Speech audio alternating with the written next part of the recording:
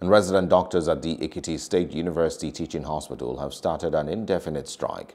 They are complaining about the reduction in the subvention to the institution and the non-payment of 2 months' salaries to doctors. The chairman of the Association of Resident Doctors in the hospital, Dr. Ni Olaoye, also disclosed that the doctors are yet to receive a full salary since 2018.